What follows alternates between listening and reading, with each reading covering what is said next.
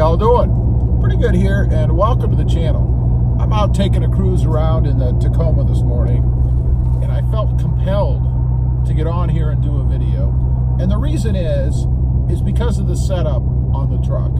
For those of you who don't know, I have a 3.2 Ready Lift on here.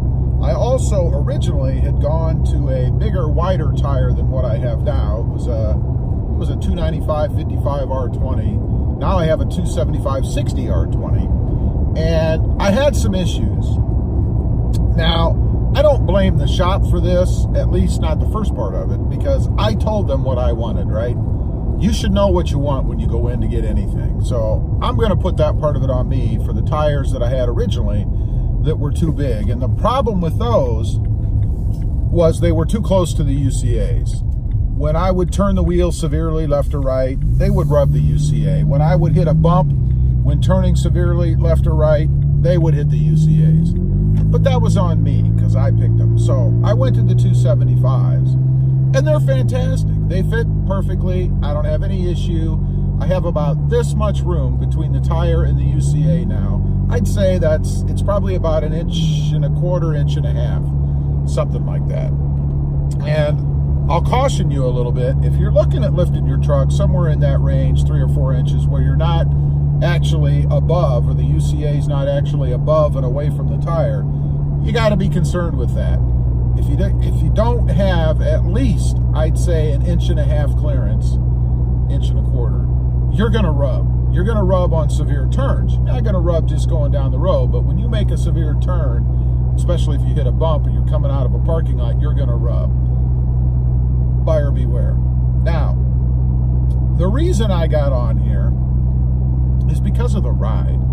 You know, I went to the 275s, solved the rubbing problem, but then I had a ride problem. I would do this a little bit at higher speeds on the road. Now, it's a truck, so it's not going to be, you know, Lexus grade ride to begin with, even stock. And I realize that, but you shouldn't feel this in the steering wheel when you're going down the road. You shouldn't. The reason I felt that is because the tires weren't balanced properly. Now, they had trouble with the weights on the first time around with the bigger tires. Some of them fell off. It was a mess. So I went back, and they did put other weights on them, but then I switched them out to the 275s. Same place. I had them do the tires because we had the Jeep there, which is okay. I think it's a great shop. Overall, they did a fantastic job, but still a balance problem on the tires. Now, they do, I will say, they do farm that out because at present time, their balancer is broken. So they're having a third party do it. I think they probably need to find a different third party because they didn't do a good job. So recently, I had to take the truck in for the recall, the brake master cylinder recall, and I've done a video on that, so I won't bore you with that. And I thought, you know, I'm gonna go ahead and spend the extra money, it was 50 bucks, and have the dealer take the tires off and balance them. Because I figured, you know, if anybody ought to be experts at it, it should be the dealer, right? I mean, they do this all the time, and they have their own on-site, you know, balancer and all that stuff, so they should be able to do the job. So I had them do it, and wow, what a difference. I mean, it's like a completely different truck. It feels almost, not quite, because they are bigger, more aggressive tires, and I do have a lift on the truck, but it feels almost stock again, which is fantastic. I mean, my goal in doing the lift and changing the wheels and tires was not to come out with an inferior ride, or at least to get the best ride that I could get in doing that. And I feel like I have that now. You know, I don't have that bouncing that I had, that feeling in the tires. They did tell me when they balanced them that they were off before, that the wheels and the tires were actually almost perfectly balanced themselves. So they didn't have to put that much weight on, at least on everyone but that side. The passenger front did require a few more weights. It's nothing extreme, but a few more weights than the other wheels and tires did. So I'm very happy with that. I love the way it feels now. Again, it feels almost like stock. I mean, it's almost indistinguishable. No more rub, no more bouncy tires.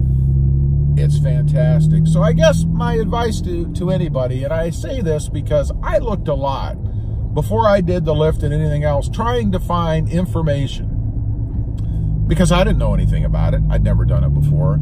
And you get all kinds of opinions and stuff, but ultimately, nobody gives you a straight answer. You know, it's like, well, give it a try, see what works. Like, you can just go in and buy tires and go drive around on them and take them back and switch them out. I don't know anybody that does that, because they're now used. They can't sell them as new. They're not going to swap them out.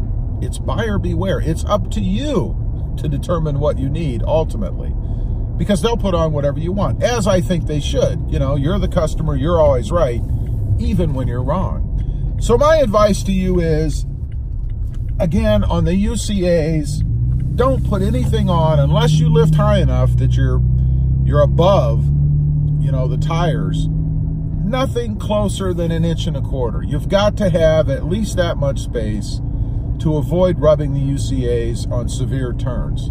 If you never make a severe turn, or if you don't care about it rubbing the UCAs, I guess you're okay. I didn't like that. Secondly, when you pull out of there and you're driving down the road, yes, you are going to have a different feel. It's going to be just a little bit rougher, depending on what setup you use, of course. I mean, mine is a block and spacer lift, so I'm in essence compacting the suspension a little bit. So I'm going to have a little bit rougher, more feel from the road, I guess, ride than I did with stock. But it shouldn't be so bad that you're going down the road and you can feel in the steering wheel a bounce. You could even see it. I mean, if you watch your steering wheel, and again, this is at higher speeds, I'd say you've got to be doing at least probably 55 mile an hour or above before this is really going to kick in. And you might say, well, you know, then big deal. Well, it is a big deal when you're driving down the freeway and you're doing this.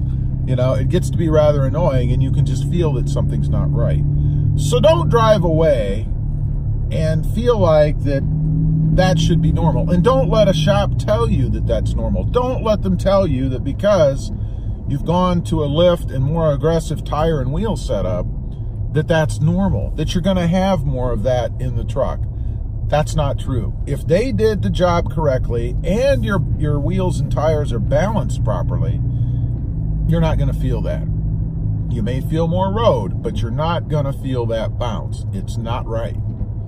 So anyway, I just want to get on here, give you guys my opinion, give you a little bit of advice, anybody out there who's looking to do a lift or anything, because I really would have appreciated finding somebody, and they're probably out there somewhere, I just didn't find anything, that laid it out a little bit more clearly rather than a, well, you know, just try it out, and if you don't like it, take it back and get something else. Sure, if you want to buy 3 or 4 sets of tires, who wants to do that? Fortunately for me, I was lucky in that we had the Jeep, and Krista wanted a lift on her Jeep with the tires that I had, and they worked out perfectly on her Jeep. And I will say that when they did the balance, and I'm assuming they did the balance and alignment and all that stuff at the same third-party shop that they did with my truck, it came out perfect. Her Jeep rides fantastically. There is no bounce or anything like that, so maybe they were just having a bad day. I do know that they had a bad set of weights. They wouldn't stick.